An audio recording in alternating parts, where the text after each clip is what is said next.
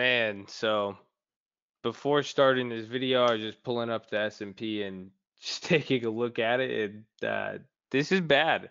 It's funny, I was talking about it today. We had a webinar, a lot of the brothers were on, and we were talking about it. Um, and didn't see, this escalated very, very fast today. So the market went down 800 points. Some people are calling it a flash crash, a mini crash, whatever. Is it a big move?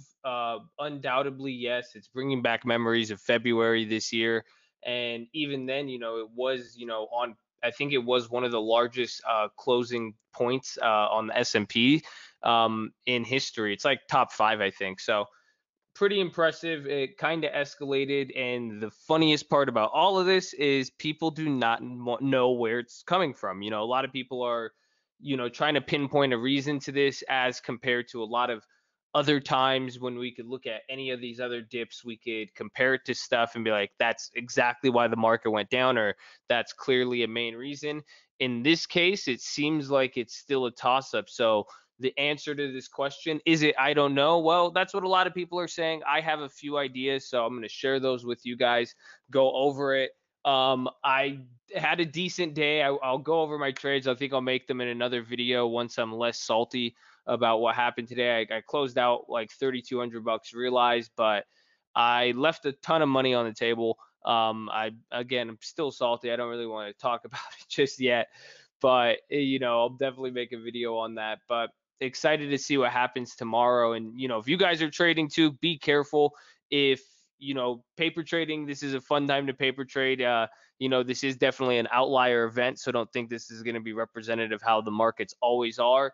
But if you are trading too, be very, very cautious. If you lost money, take a step back. Is the market's down, do you buy calls coming into earnings? It's tough to say what to do when the market's like this. Just be careful of premiums, be careful of the spreads and everything. Make sure you're not paying too much with the implied volatility coming into earnings. You can make some good plays, but all in all, just don't lose money, don't overpay for things. I'd say that's probably my biggest worry when it comes down to it for you guys. So be safe with that.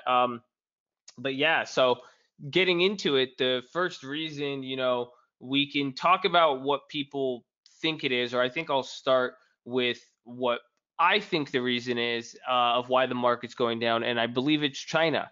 Now, there could be many reasons because, looking back at any of, these types of market moves, specifically like 2015, even 2016, it seems like China's been a big role. And I think now with this trade war, I think that stuff is kind of coming to light. We've had a few events like the super micro hacking. They were saying that supply lines got hacked by Chinese chips. That's a big issue. I think it's kind of getting played down. And now this is, we're kind of seeing this come to light through both, fear in the markets and what this could mean for, chip makers, companies even like Apple. Who knows? That's one reason, but I think now the tariffs and this trade war escalating, the Pompeo talks and a lot of things just aren't really, it's been a hardline approach with China, so it hasn't been too okay for them, or well, there's just been a lot of tension.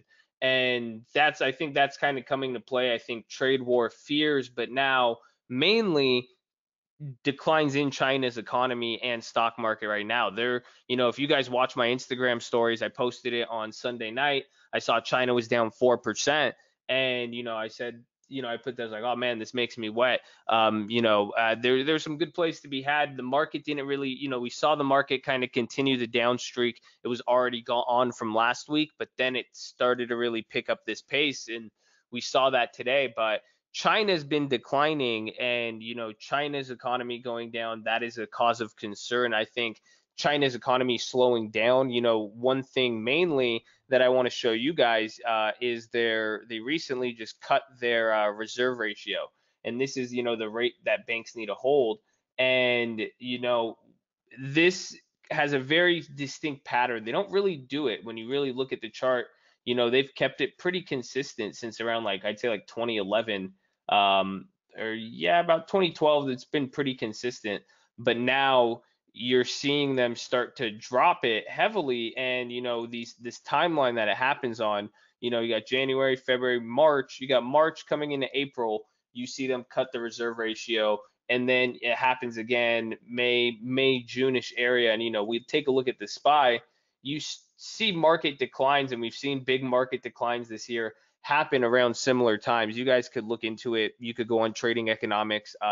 That's what I just pulled up. You guys could go on there, or you could, and just take a look at when China has cut that. But this is, just saying there's a liquidity concern in China, and that's why they're doing it. They're trying to spark liquidity. And now the next part, which is tied into the trade war, the economy, the markets there, is the currency. And now we're seeing the Chinese yuan. It's reaching a high level. Some people are even saying, I have to check, but there's the offshore rate, and that's kind of what the market is kind of seeing as the yuan being traded as, beyond just what it's quoted as. But people are saying, if it hits 7, and last time we saw that was around January 2017. But even 2006, end of 2016, we saw market declines. Similar thing, the spike on the yuan is not good, and it's had a tremendous one really since June. So if it starts to top new levels, I think that's the biggest concern for the market now. Other people, and then you even take a look at Chinese stocks. Even then, YY is one of those wins coming up. They have Chinese exposure. I don't want to talk about Win too. I had a crazy play I closed out of, but Chinese stocks, even Alibaba, JD, Baidu, they've had some interesting moves, and they've been down regard with the market. They've outpaced the S&P very, very heavily. So we've kind of seen that weakness in China, and if that kind of gets worse, I could expect that to have an effect on the market, or until maybe the market acknowledges it. But on the reverse end too, it's not like it's we have earnings coming now too. I guess I won't say on the reverse end, because there's many things. I guess the reverse end is why people think the market's going down now, and a lot of reports have said so far that it's the Federal Reserve, that it's now people reacting to rates. Rates did go up Monday. They went up today too, then kind of closed down briefly, went down, and it's had a negative effect on the markets. It definitely has, for what this means for inflation concerns, what the Fed's going to do, and that's what people have been tying it into. And it's been having a negative effect, but I think it's a mix of that and China. And really, the whole issue with China, talking from an emerging market standpoint, the whole issue is now raising rates, emerging market country, trade war, weakening currency, and it's not really a good climate. And then we have high energy costs, oil's going up. It just doesn't really equate well for these EM countries and EM economies. But at the end of the day, there's still, you know, there's a lot going on.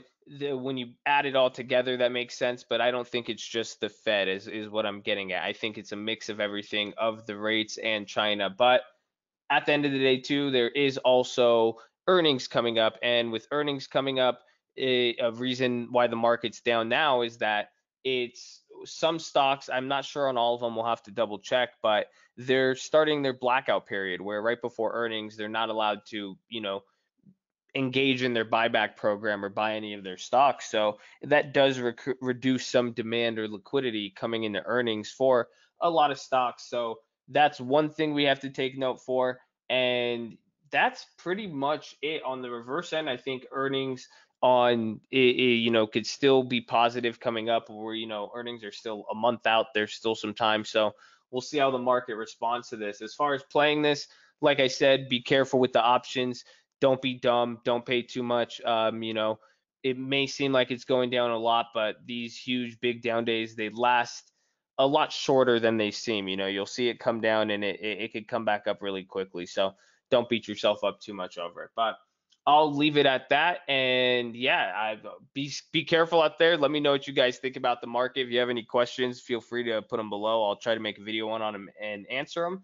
And yeah, love y'all. Peace.